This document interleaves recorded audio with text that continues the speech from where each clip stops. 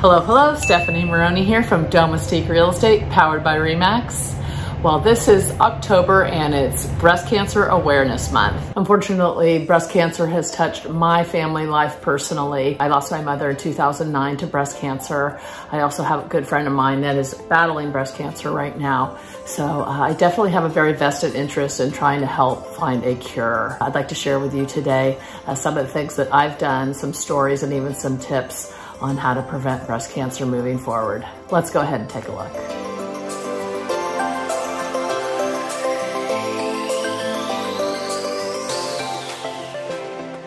All right, let's get started. First of all, I'd like to point out that I'm wearing my little pink ribbon here to pay homage to those that have lost their lives to breast cancer. I thought it would be fun to start by sharing some video footage and photos of the different events that I have participated in over the years to try to help fight this horrible disease.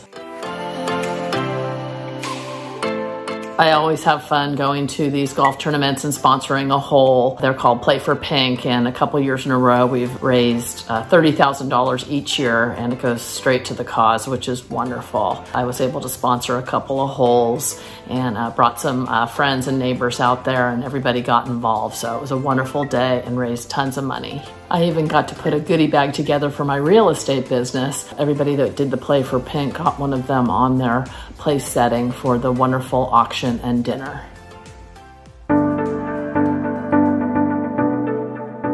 Here, my sister and I are back in 2010, and we did the Susan G. Komen breast cancer walk, and it was 26 miles over 2 days. Boy, were our dogs barking. We had a lot of fun. It was a great bonding experience, and it was wonderful to pay homage to our mama who passed way too soon.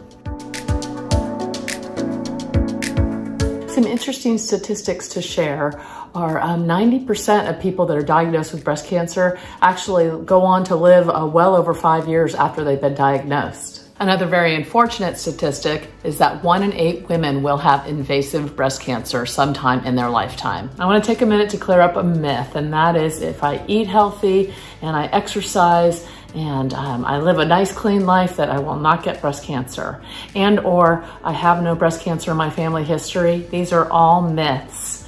Anybody can get breast cancer. 94% of them are women. Please, please, please get your mammograms and do your self-exams, and let's get rid of this horrible disease.